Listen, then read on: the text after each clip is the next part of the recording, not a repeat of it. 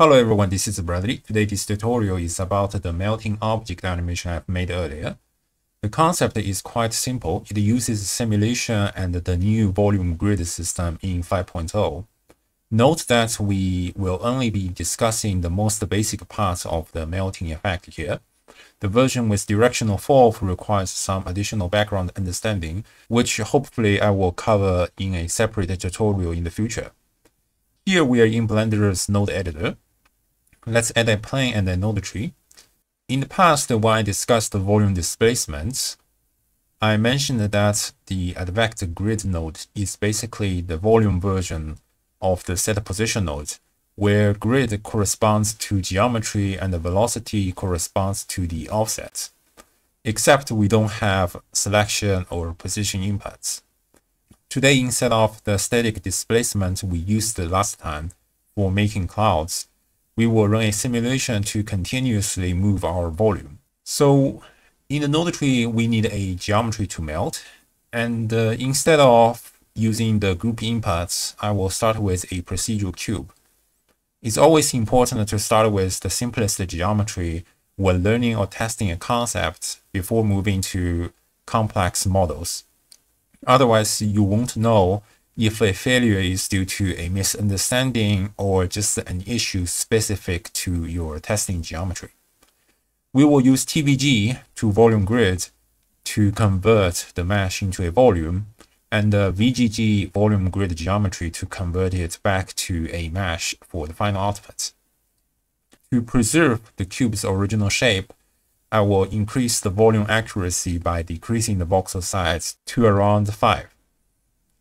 Next, we need to feed this volume into a simulation zone, but the simulation zone currently only accepts a green geometry socket.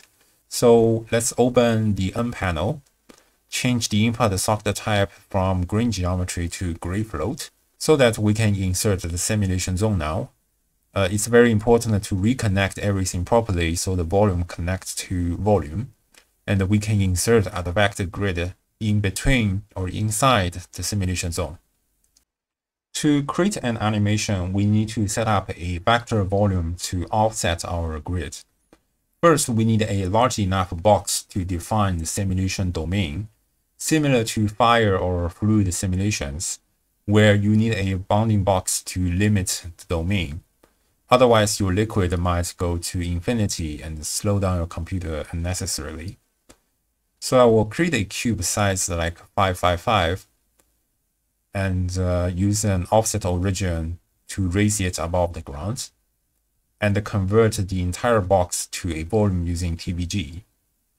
Inside this volume, we will prepare a gradient based on height, since higher volume should fall downwards, while volume near the ground should spread outwards. We will use a bounding box fall-off, then a field to grid to map this fall-off onto our existing volume.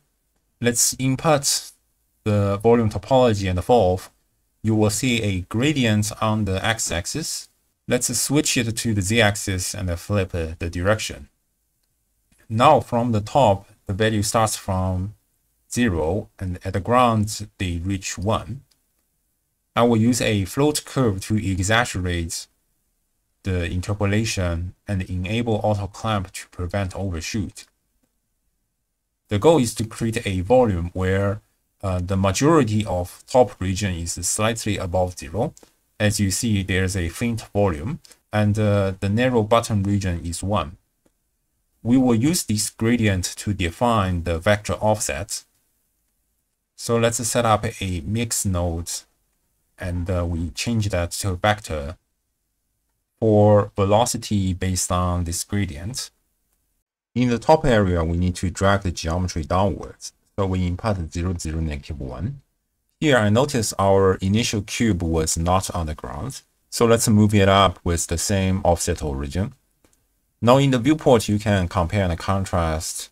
You will see that with the offset, the volume has been dragged downwards. Right now, the scale of being dragged downwards is quite exaggerated. So we can scale down the vector using various ways. For example, a simple scale vector mass nodes will do the work. However, we also have time step on the advect grid node for the exact same function.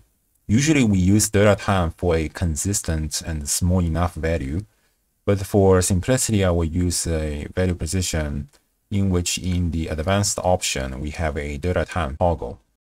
So now let's increase the duration for our animation. Let's play the animation and see how it looks.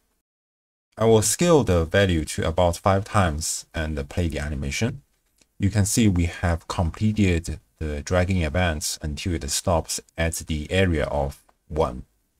To make the volume spread outwards, we need to define our vector B, which there are probably many methods to do it, but I think the simplest method is to duplicate our TVG and switch to SDF Grid. SDF Grid is a very specific type of volume measuring the distance from the surface. You use bandwidth to define the maximum distance of your measurements, and you see that farther the distance, higher the value. And we can use this gradient with the grid gradient node to construct a vector for offsets towards the higher value. Now, even without animation, you can see there's already a spreading outward offset.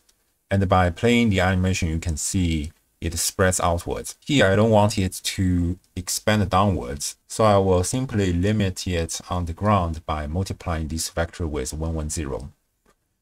Playing the animation, you can see melting event will stop at a boundary. This is because our SDF grid only expands the boundary up to this distance.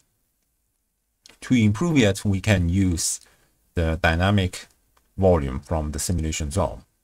And to convert the volume grid back to geometry, we can use grid to mesh and then input it back to TVG. Now, when we play the animation, you can see it's completed. So overall, we have the gradient driving the animation. And in the next frame, due to the nature of simulation zone, we have the animation going back to drive the gradient of spreading out. This is basically it. Finally, you can smooth the position. Finally, you can do some polishment, such as smooth position to make it more organic or more liquid-like.